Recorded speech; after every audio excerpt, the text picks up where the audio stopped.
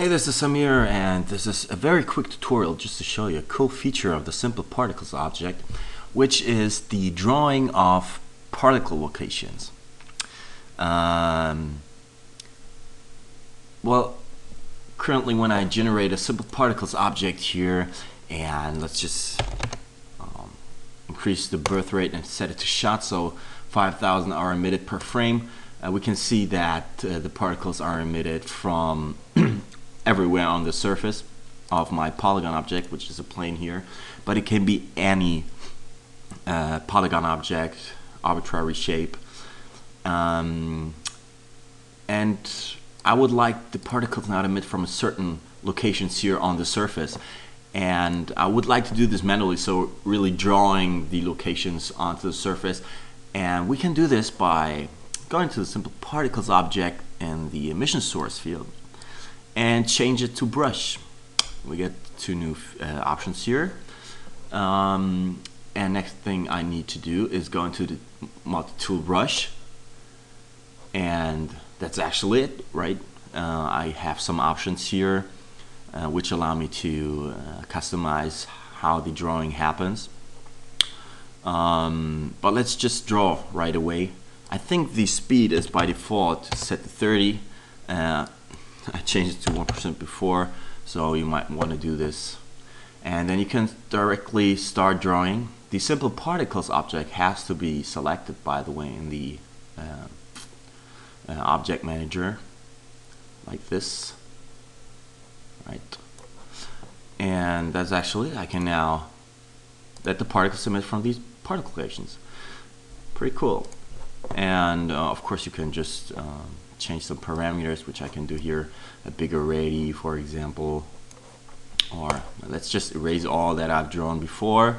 If you're using a tablet, you can also use the pen pressure to control the radius, I think, and the amount of particles generated.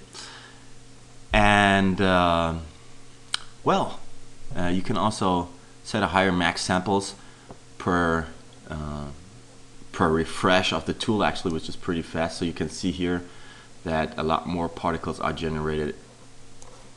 If I put this down to 1, erase again, you can see this is much smaller, much slower in generation.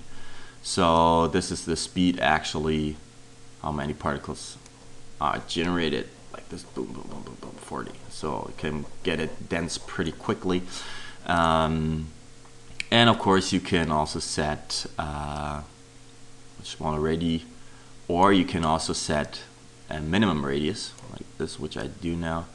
So it is generated only in this double circled area, outer area.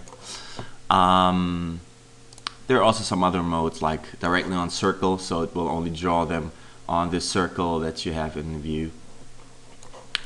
On a line, like clicking once and clicking and dragging, actually, and then I can, in the second step, start drawing on that line. And the last thing, of course, you can also erase by boom, boom, boom, boom, and then go to erase, and it will then erase the particles with your tool. So very, very cool and very flexible, and also easy to use. And last thing, maybe I should say, when I click here once and I do not move my mouse, it does not generate any samples, only when I move the mouse. And if you want it to generate samples anyway, you should allow the static brush like this, and then you can just click and hold it to generate them at a certain spot here. Swoop. So you can create custom locations for the emissions easily by using the MultiToolBrush. Very, very handsome.